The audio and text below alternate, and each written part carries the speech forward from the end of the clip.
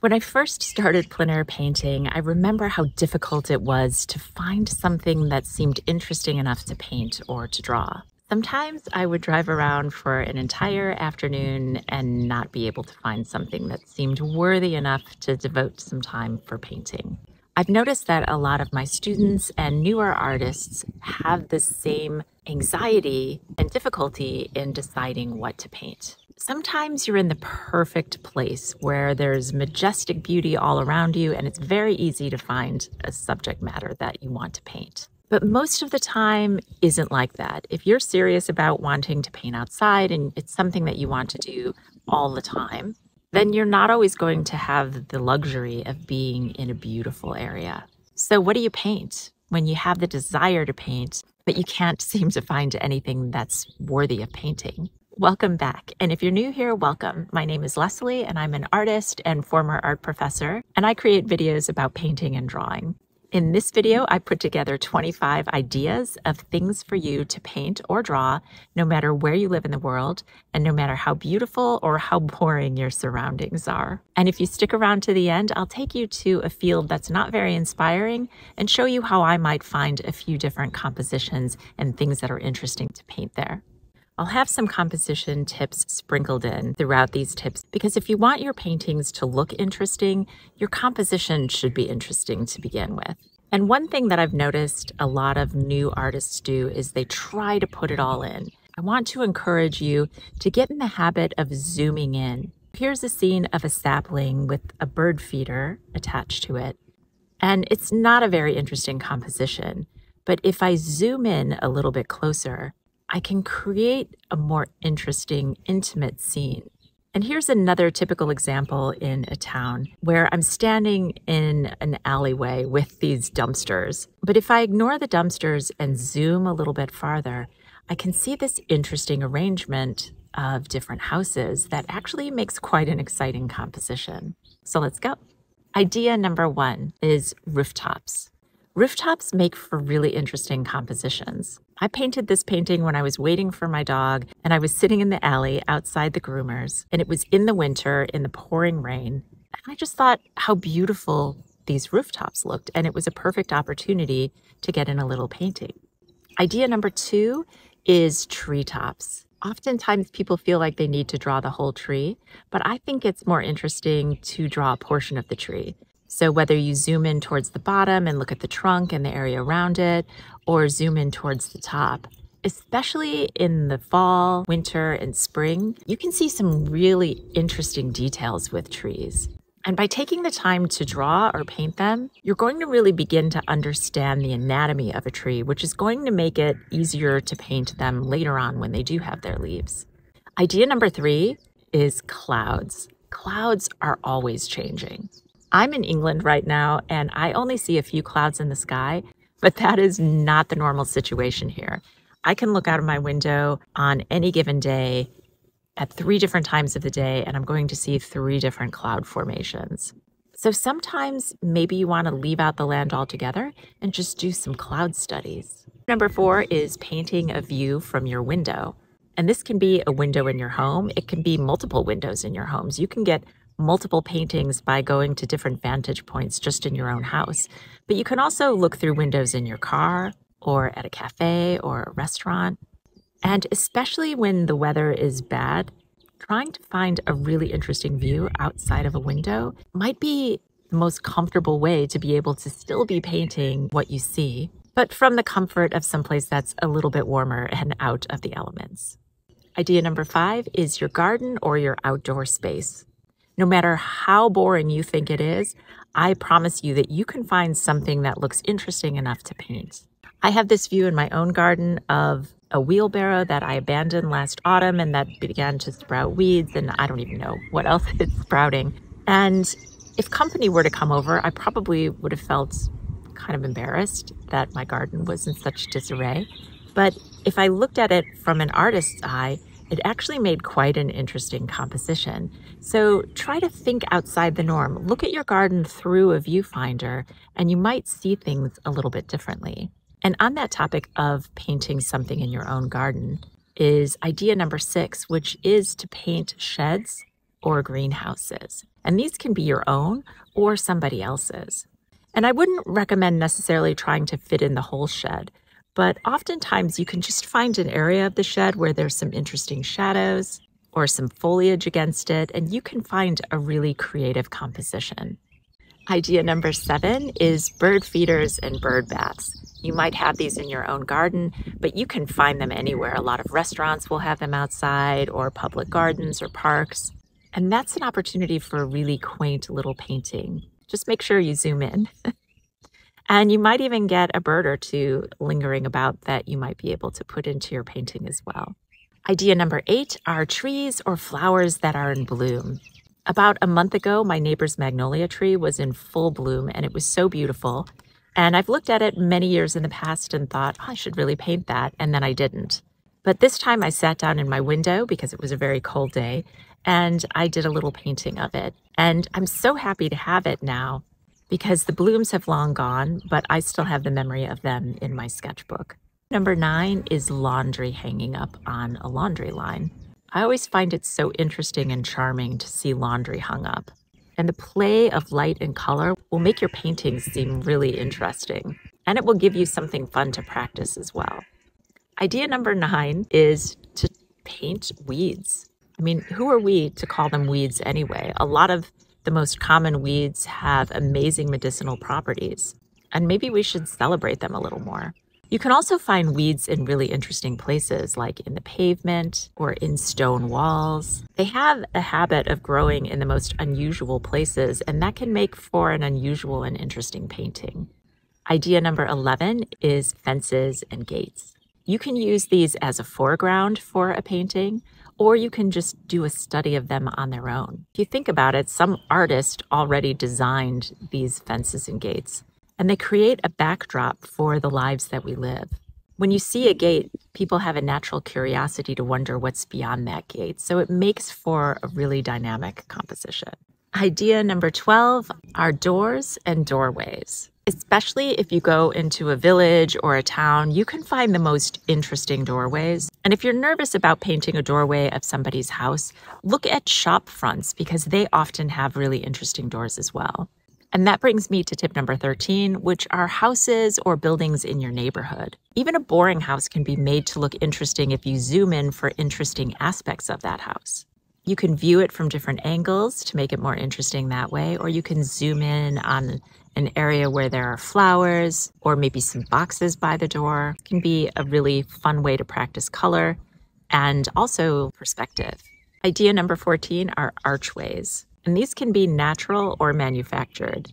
Similar to the concept of people having curiosity about what's beyond a gate, people will also have curiosity about what's beyond an archway. And it also makes a nice frame for your painting. So you can zero in on the composition beyond an archway to find a really dynamic composition. Idea number 15 is storefronts. And it doesn't matter if you live in some place that has a really boring storefront. I was visiting my mother last month and was at a cafe that didn't have the most exciting views out the window, but there was a Walgreens and it had a tree in front of it that brought some visual interest. And the way the light was shining on it created some other architectural interest. It all depends on how you look at something. You could look at that building and think it's boring, or you could look at it and notice all of the elements that make it interesting. Idea 16, abandoned vehicles. Oftentimes, vehicles that are parked somewhere for a long time sort of settle into the earth, and maybe they even have some weeds growing up around them, and they're dirty in a certain way. The nice thing about an abandoned vehicle is it's going to be a great model for you. It's not going to move, and although the light will move, you can take your time a little bit and get the perspective just so. And idea number 17 is a bicycle or bicycles. Bicycles to me feel so romantic. And obviously, if you go to a town that has a lot of cycling, you'll see them. But even if you only focus on an aspect of a bicycle in a painting, it's going to give a little bit of movement to that painting. Idea 18 are houses or buildings as they intersect. So oftentimes you think you have to put in an entire house, but sometimes it's more interesting if you just look at one corner of a house and look at how it's positioned related to another house. And zoom in on that area, look for the way the shadows are playing and the way the colors make things look different, and you've got yourself a really interesting composition. Idea 19 are churches or temples or some other place of worship. Especially if you're in Europe, they are beautiful. Many of them are old and have a lot of history. But even in America, some of the pioneer churches or some of the cathedrals or bigger churches in bigger cities have fascinating architectural detail that is a wonderful opportunity to be able to practice your painting.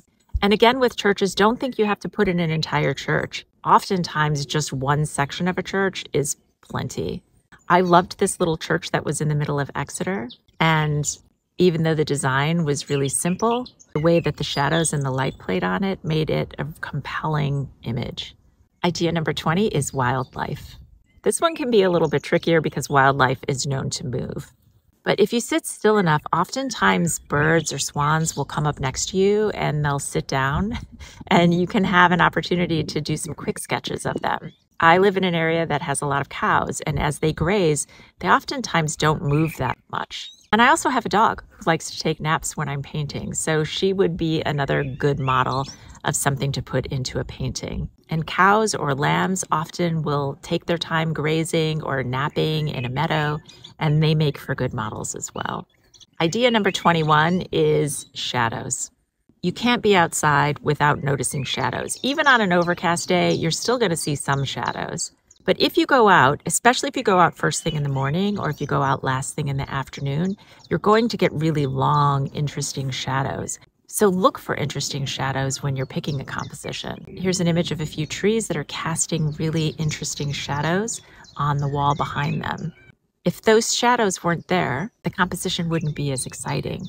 It's the existence of those shadows that makes them more interesting. Idea number 22 is reflections. And similarly to shadows, reflections can really make a painting go from a 6 to a 10. And you can find reflections everywhere. You can find them on wet pavement, in puddles, in rivers or lakes, and also in windows. So look for someplace that has some interesting reflections and put that in your composition. Idea 23 are flower patches. And this can be something that you see in a public area or something that you see in your own garden. Especially in the summertime, there are flowers in abundance everywhere. Find an interesting patch. Even if it's surrounded by dismal factories, if you zoom in enough, you're going to see the beauty and be able to paint it. Idea 24 are fields. You can find interesting things in fields to paint. You can be in the most boring of fields and probably find 10 different things that would make good paintings. You can paint a close-up of a tree. You can paint the way that bushes are lined up around the perimeter of the field and cast interesting shadows. You can find a gate or a house that's adjacent to the field. Fields and even parking lots provide different kinds of opportunities, and oftentimes they're less traveled. And idea number 25 is to paint something you've painted before. So often we have this idea that, well, I've already painted that and I need to find something new. But there's so much to be learned from painting the same thing over and over again. Monet famously painted his gardens not only in different seasons, but at different times of the day. And you can do the same thing. Here are a few different oil paintings where it's the same view at different times of the day, where the lighting is different. And I'm seeing different things in both paintings. I'm going to show you how to find someplace interesting, even in the most boring of places. You can see when I turn the camera that there are a lot of interesting places in the distance. There are the moors over here, and there's a really cute village with some nice houses, but there's not really any place very exciting here in the field itself. I've painted this area before, and the way that I was able to make it look more interesting was to zoom in on it. And that way you get the framing of the trees with the interesting aspects of the gate and the stone wall. If I were to paint that same view from the distance that I'm at, it seems pretty uninspiring. It's just a row of the horizon straight across the page with some trees that are more or less the same size. So by zooming in, I'm able to see a little peek of the violet of the moors in the distance, the gate, the stone wall, and the trees are creating a canopy above it. Another interesting view might be just to take one of the trees zoom in on it and do a detail, you can see here that the sun is hitting this tree and there are some interesting weeds growing underneath it. And because the sun is shining on it, there is more visual interest. And as I walk a little bit farther in the field, I can see this little shepherd's hut over here, which is really pretty. But in order to make it more interesting to draw or paint, again, I would zoom in on it. And then I've created some interesting foliage in the foreground, and the 3 trees in front of it make it a little bit more exciting as well. I think the tendency when you come to some place that's surrounded in beauty and you have 365 degrees surrounding you is to want to put it all in. And as I'm looking at the scene with my eyes, it looks completely different than it looks in the camera right now. And the inclination might be to paint everything that you see and put it all in, but all of these elements of the different houses are the same size, and visually it's not very interesting. So I could shift to one area of the field and zoom in and create a more intimate composition where I've got a few buildings over on the left, I've got the field in the foreground, and then in the distance I have the moors with some bushes and a tree on the side, and a gate. And you could crop this any way you want, but it makes the scene feel a bit more cozy. I've walked to the edge of the field and I'm looking at a little bungalow that's not all that interesting on its own. But if I zoom into it, the jaunty angle of this car is appealing, with the grass growing under it, and the red of the car casts a pink reflection on the garage door. That and the hills in the distance give it much more visual appeal. And if I zoom in a little bit more, I can cut out the edge of the house, which further creates a focal point on the car. There's a little village down here with lots of houses that are facing in all different directions, but because they're so small, it probably wouldn't make a good composition from this distance, especially with this heavy bush in the foreground. So if I go for one of the more exciting buildings, like this house with the thatched roof, I can get rid of some of that superfluous noise and keep the focus on the thatch of the roof, the trees surrounding it, and I still have the moors in the distance, which have a beautiful violet tint to them, contrasted by the yellow-green of the bushes in the foreground. So there's lots of opportunity here for atmospheric perspective and for different colors. One thing I notice as I'm in this field is that it's sprinkled with all of these little daisies and dandelions. And so I want to approach this from a different vantage point to make the most of them. If I sit on the ground, I can put the daisies in the foreground, taking up the bottom 2/3 of the composition, with the moors in the distance. And it makes things so much more exciting than when I'm just standing up and looking down at them. At another edge of the field is this long metal outbuilding. It's a little too long to make a compelling composition from this distance, but the colors of the rusty roof and the blue paint that's peeling away are so beautiful. So let me show you how I can find a few different compositions here. Every time I come to this field, I'm drawn to the edge of the outbuilding here, where the paint is peeling and the roof is rusty. And I have the bush over here on the left, and then over on the right there's a makeshift gate with an old abandoned wood stove beside it, and a car parked behind it. And behind that is a bird feeder with a little cottage. And if I move a little bit more to the right, I have a perfectly framed, charming little composition. If I move to the other end of the shed, I can see various features that are pretty exciting for a painting. There's that same red rustiness of the roof and blue paint, a bush over on the left, and a gate that's angled down so it's keeping the focal point over on the blue building. And then behind that gate is another little shed with some circular windows and even a little statue of a snail on the roof. So those are my 25 ideas. I hope they've helped you, especially if you're doing some kind of painting challenge where you need ideas.